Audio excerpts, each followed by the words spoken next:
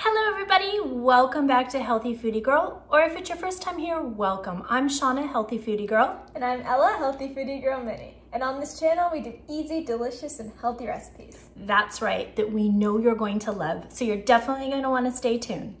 Today we are bringing you the ultimate guacamole recipe lightened up. It's super delicious and creamy. It's perfect on tacos, salads, and of course with chips. This is definitely our favorite guacamole recipe, and we hope it becomes yours too. Let's get into this video, but first make sure to subscribe down below if you haven't already, and hit the dinger, the little bell, because it'll give you notifications when our next video comes out, because we don't want you to miss a thing. Now let's get into this video. These are all the ingredients that you're going to need for your delicious guacamole. First, we're going to start with the jalapeno. You're going to go ahead and cut the jalapeno and take out the insides of the jalapenos and the seeds. That can make it extra hot, and we don't want it extra hot. We just want to add some flavor. We're going to use half of the jalapeno in this recipe. If you'd like, you could always use the whole jalapeno, but we really liked it with half. It added the perfect amount of flavor without overpowering the guacamole. Continue finely chopping your jalapeno, and then you're going to place it into your bowl. Next, slice a lime, and we're going to take half of the lime and squeeze that into the bowl with the jalapeno. We only used half of the lime in this recipe, and it was just perfect. After that, we are going to take 1 clove of garlic. Crush the garlic and add that into your mixture of jalapeno and lime as well. Now we have a half a teaspoon of salt. We like to use pink Himalayan salt, but you can use whatever kind that you like.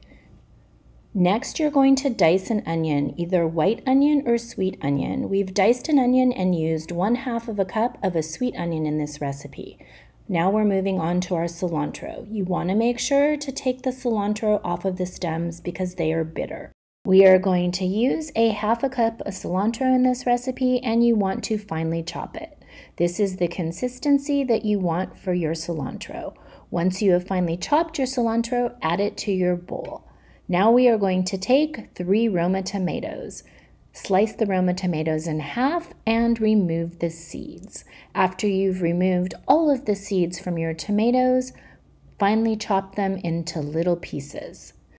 Finish chopping your tomatoes and add them to the bowl. Thoroughly combine all of the ingredients in the bowl, and it's going to be ready for the next step with your avocados. Take your 2 medium-sized avocados and cut it in half. I like to serrate the inside of the avocado into little chunks just to make it easier to mash. Put that into the bowl and continue to do both of your avocados. Once both of your avocados are in little chunks and in your separate bowl, you're going to mash them. It's so much easier to mash them before you add the other ingredients. So this helps to make the avocados creamy. You can use a fork to do this, or you can also use a potato masher. Works really well if you have one of those. Once your avocados are all mashed and creamy, you're going to add 1/4 cup of zero-fat Greek yogurt into the avocados. Make sure to combine this thoroughly. You want to have it thoroughly combined, super creamy, before you add the rest of your ingredients. Now take the ingredients from the other bowl and combine those into the guacamole. You're going to put it in and mix it all thoroughly, and you will have the most delicious guacamole you've ever had. This is the ultimate lightened up guacamole. We've added a little bit of cilantro on top, and it's perfect with tacos, tostadas, salads, and of course chips.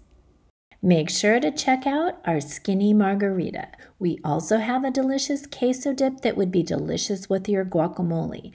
For lunch or dinner, our Caesar salad is not to be missed, as well as these cheesy, delicious enchiladas. You can find these on our videos here or at our website at healthyfoodiegirl.com.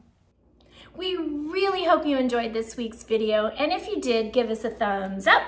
And make sure to check out our website, healthyfoodiegirl.com, where you can print the recipe. Absolutely. As well as while you're there, sign up for our email list, because we deliver those healthy recipes straight to your inbox every week, and we don't want you to miss a thing. Cheers to you and keep cooking. We'll see you next time at Healthy Foodie Girl.